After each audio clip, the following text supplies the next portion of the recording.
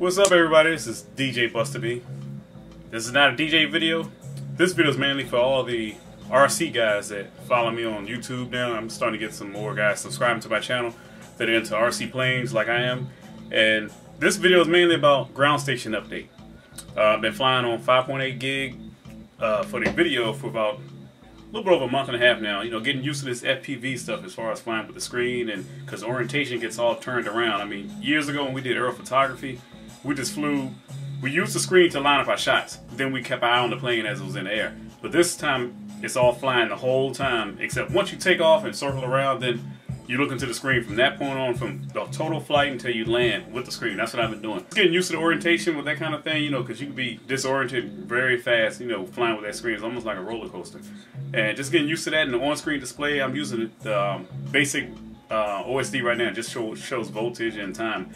I'm doing all this stuff just to get the practice in before I get my big split in the air that has the Storm OSD, well, the Tornado OSD, with the GPS return home and everything. I just want to get used to flying this kind of way before I put that plane in here. That plane is already ready. It's ready to go, sitting on the wall right now. But I'm just using an old slow stick, just getting the feel of flying around with video and, you know, just antennas and antenna, you know, as far as pointing your antenna in the correct direction, because I'm now messing with some helicals.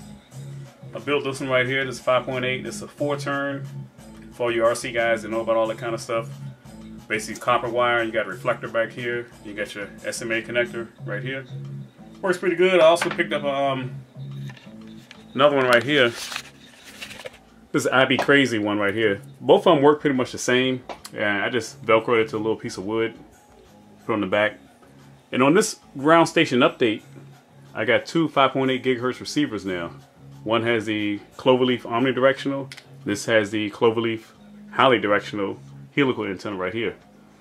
And put some voltage finally mounted these voltage monitors on the top, so it makes it easier.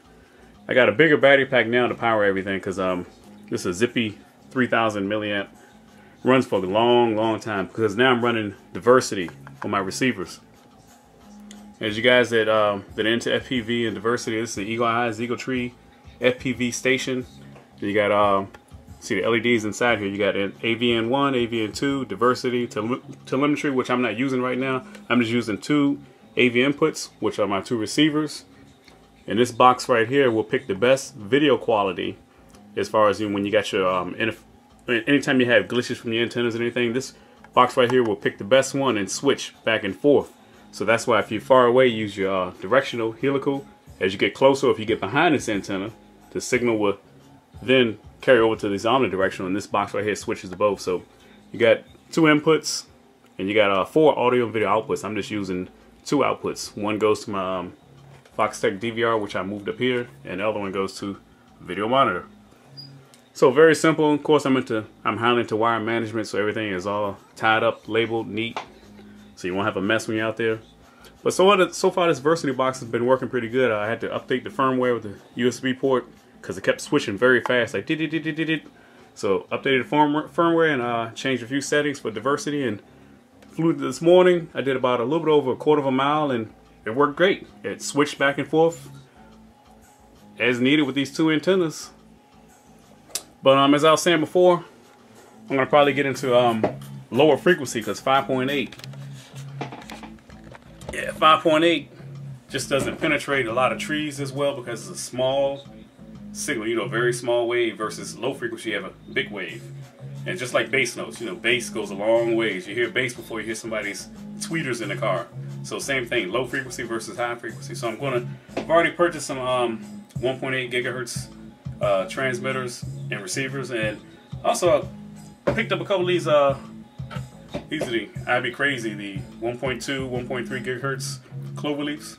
This is for the ground station. This goes on the plane. This is the omnidirectional, which will go on one receiver. And also I got the big one right here. This is the big receive antenna right here. IB Crazy 1.2, 1.3.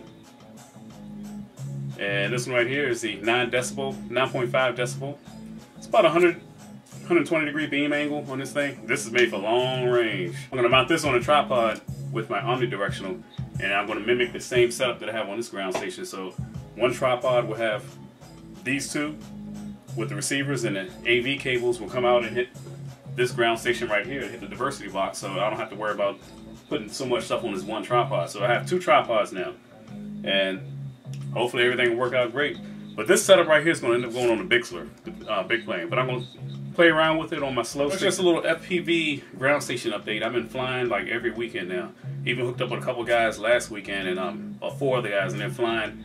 They're doing all kind of 3D stuff. They got jets, they got choppers, they got T-Rex, big birds, small birds, and they flew all day. I did some AP from the air, you know, video downlink with my slow stick. And this Bixler right here is all ready. Got the dual pan tilt right here on the top, ready to go. And everything's mounted inside. I'm just going to change out this 5.8 gigahertz transmitter to the 1.2 and put it in the air. Dragon Link is all ready to go. And for any DJs that are watching this video, yes, we're still DJing. Wedding season is about to kick up for us, so we got weddings lined up already this year. So you start seeing more gig logs on that, but that's just what I've been doing the past several months in the wintertime as far as flying planes and everything. That's my hobby since a little kid. So I'm going to put a few clips from today's flight. You know, it's nothing fancy, just a regular video downlink. I didn't record anything HD. That's about it. Got a little over 1,000 feet up in the air.